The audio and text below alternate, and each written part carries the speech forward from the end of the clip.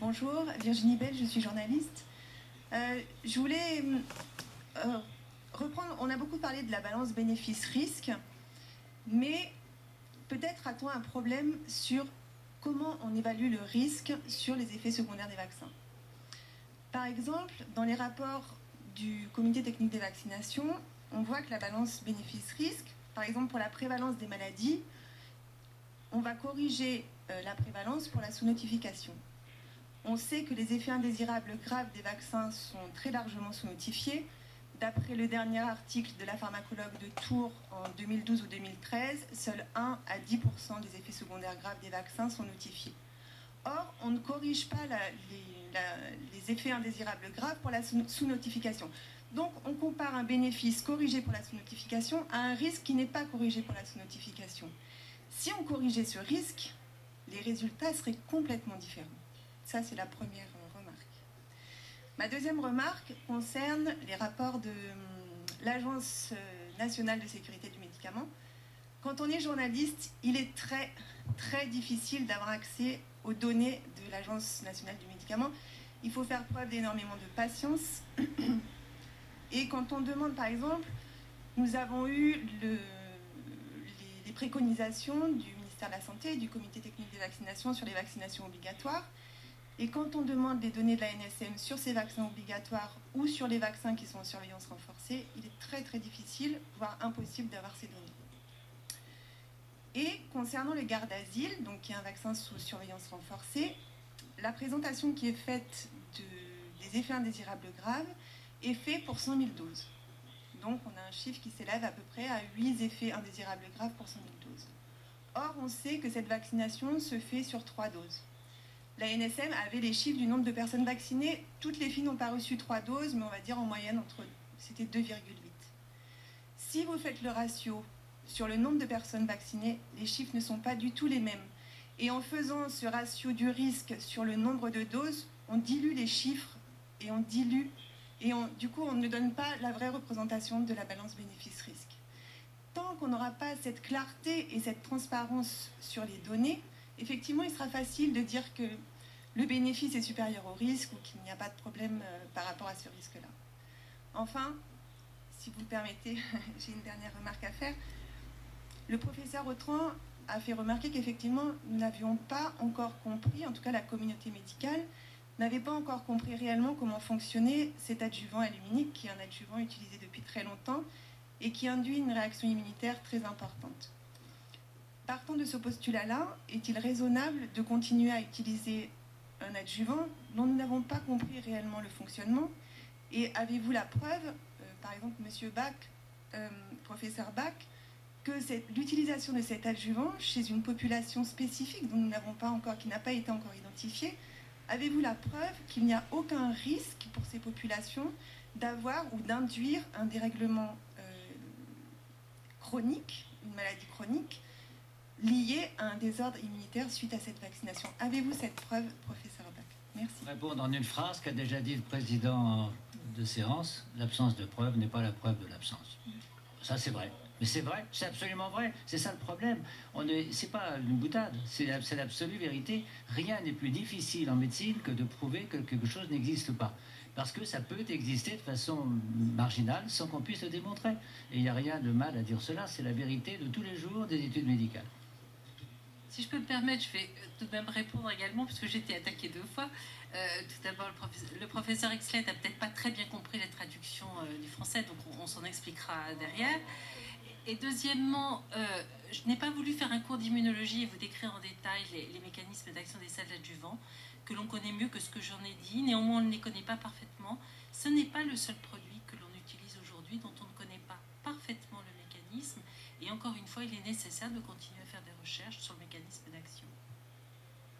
En ce qui concerne la transparence des données au grand public, pour la communauté scientifique, pour la presse, je tiens à dire que les données sont présentées de façon transparente et périodique. Vous avez sur le site des mises à jour pour certains vaccins qui font l'objet de surveillance particulière ou de sensibilité particulière, comme pour le garde-asile, une analyse détaillée qui est présentée tous les 6 mois. Vous pouvez sur Césine nous pouvons vous adresser toutes les données sources et nous le faisons régulièrement avec de très nombreux journalistes, pas exclusivement dans le domaine de la vaccination, d'ailleurs plus rarement dans le domaine de la vaccination, mais d'une part c'est la loi et donc nous la respectons et nous le faisons très volontiers. Et troisièmement, nous disposons tous maintenant de données beaucoup plus larges à l'échelle européenne, à l'échelle mondiale, qui maintenant sont rendues publiques, notamment dans le comité d'IPRAC au niveau européen. Mais adressez-vous directement à notre service juridique et nous vous transmettrons les données comme prévu par la réglementation, dans le respect en tous les cas, par contre, de la protection des individus, mais généralement ça se fait. Nous faisons ça très, très régulièrement. À ma connaissance, nous avons 4 saisines de journalistes par semaine à qui nous transmettons des données sources.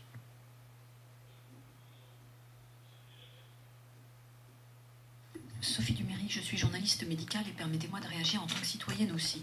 Je trouve un petit peu incongru que les brillantes personnalités scientifiques ici présentes tombent un petit peu de l'armoire quand un citoyen se surprend à découvrir que finalement, avec un adjuvant utilisé depuis pratiquement 100 ans, certes issu de la recherche française, et à ce titre, je pense, auréolé d'une gloire qui peut peut-être diminuer un petit peu l'esprit critique à l'égard de cet adjuvant, je pense que 100 ans d'utilisation de l'aluminium en tant qu'adjuvant dans des vaccins qui sont universellement utilisés, nous sommes exactement 7 milliards 8,300 millions à ce jour, d'après les statistiques INSEE, et je pense que là, il y a un problème de critique et d'esprit critique général qui appuie sur le fait que nous sommes tous dominés par nos opinions et par le consensus mental.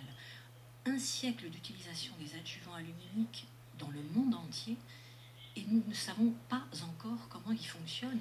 Pardonnez-moi de m'insurger. Qu'est-ce que cette science si brillante qui a réussi à dominer le VIH en très peu de temps ne sait toujours pas comment fonctionne l'aluminium dans le corps humain? Pardonnez-moi, mais je tombe de l'armoire. Madame, je peux vous affirmer qu'il reste encore beaucoup de choses à découvrir sur l'effet du VIH et les conséquences dans les différents tissus de l'organisme. Il en reste encore beaucoup, peut-être pendant un siècle environ. Par ailleurs, malheureusement, pour beaucoup de produits, dont l'aspirine, il a bien fallu largement un siècle avant de comprendre le mécanisme. Donc, ce point, autant tous les points sont importants et audibles, autant la discussion doit être maintenue sans aucun a priori, autant l'argument de dire que le mécanisme d'action parfait, minutieux, n'est pas connu. Toute la médecine, depuis le Hippocrate, n'a progressé que par empirisme.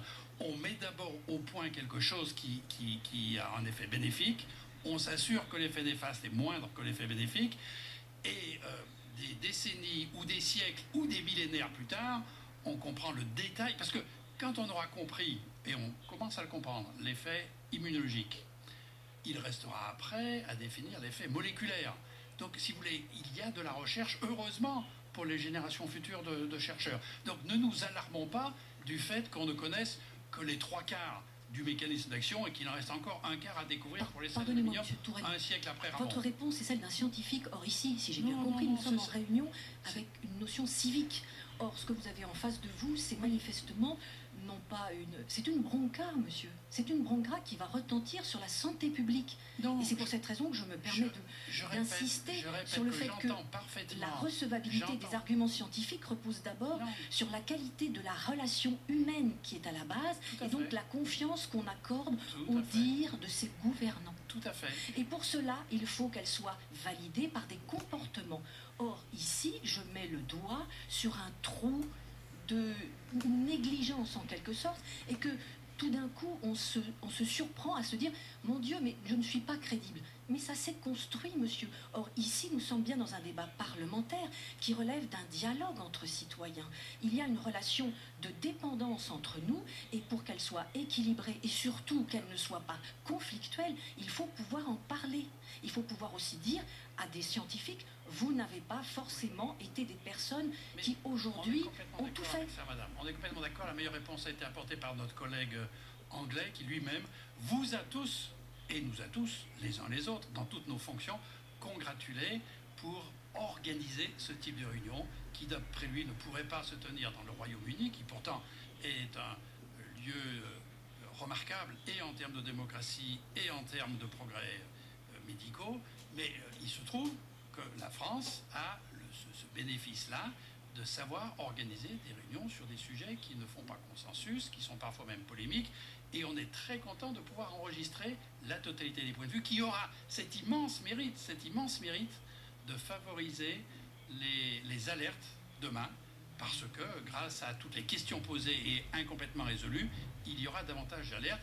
Et le point formulé par votre consoeur d'un autre journal est tout à fait valide. Il y a malheureusement dans notre pays une insuffisance de déclaration de la part des patients, de la part des personnes, de la part des médecins, de la part de tous ceux concernés, lorsqu'il y a un effet adverse, minime ou plus important, peut-être en relation, parce que quand l'effet survient sur une personne, il est très très rare de pouvoir établir sur un cas la relation cause à effet. Mais au moins il faut alerter, au moins il faut dire, cette personne qui a eu un vaccin il y a X semaines, nous découvrons, nous observons quelque chose dont on a entendu dire que peut-être il peut y avoir une relation. Et on le signale au professeur Marinaki ou à son équipe. Et puis après, eux ont les moyens, de façon indépendante de l'industrie pharmaceutique évidemment, de pouvoir analyser chaque cas individuel. Dernière prise de parole à Madame Autran, puisqu'elle a été citée par votre intervention. Après, ce que je vous propose, puisque j'ai vu encore beaucoup de mains se lever, c'est que nous nous interrompions 5 minutes, puis nous revenons et nous aurons une deuxième série de débats, peut-être d'ailleurs rassemblés à la fin de la deuxième table ronde. Brigitte. Merci beaucoup. Je voudrais simplement dire et répondre à ces critiques que nous entendons, que nous sommes très humbles et que nous sommes parfaitement conscients que, bien que médecins et scientifiques, nous ne savons pas tout, que nous n'avons pas pu tout chercher, tout trouver dans toutes les directions. Et c'est la raison pour laquelle, et sur ce sujet extrêmement important des vaccins, je crois qu'il y a un consensus aujourd'hui, que Avisan, qui est l'Alliance des recherches en sciences médicales, et l'Institut de microbiologie de maladies infectieuses dirigé par Jean-François Delfrécy, ont décidé qu'il était nécessaire de coordonner l'ensemble des recherches vaccinales en France et de stimuler ces recherches vaccinales, non seulement sur les mécanismes, mais également sur les aspects de perception sociétale des vaccins, car nous sommes tout à fait conscients que ce problème de la vaccination est un enjeu majeur de la société, de la capacité de la société à adhérer à ce concept extraordinaire de la vaccination, et donc il faut que nous comprenions.